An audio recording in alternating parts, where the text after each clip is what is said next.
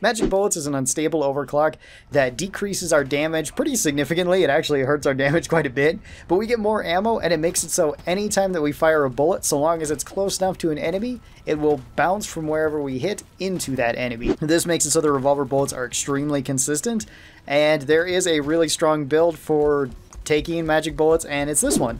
So with magic bullets, I like taking the faster reload. In tier 2, I like taking more bullets, that way we can just use it more. In tier 3, we're going to take explosive rounds. This one I think is just the best option for magic bullets because it makes it so whenever we do hit near an enemy, it will splash damage to everything around it. So you can potentially get 2 splashes out of this, which is really useful with our tier 5. Let's talk about tier 4 really quick. It's just more ammo. And then in tier 5, I go with the neurotoxin rounds. This makes it so every time that we do splash that damage from the explosive rounds or from a direct hit, there is a 50% chance that it triggers the neurotoxin. For this, I'm going to be taking the Hurricane with overtuned feed mechanism.